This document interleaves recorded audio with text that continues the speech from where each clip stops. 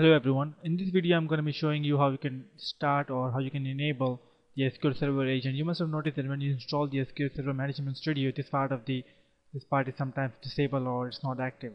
Well, there are many ways to enable that. One of the ways that we can use is to go to the SQL Server surface area configuration, and you go to the services and connections link over here, and this brings up a new window. And as you can see in a short while right here, there are many options that we can enable or disable. Now what we are interested in is the integration services, and under that you see the service node right up here, and all we need to do is we need to start the service, and it will start the integration service. And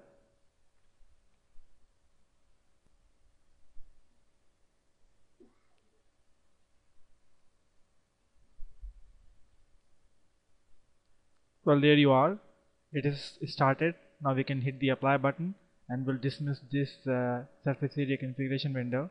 And if I just come to this server agent, click on the start, and it will prompt me if I wish to start the SQL Server agent service. I say yes, and it will start the service, and as you can see the icon has turned to green from red.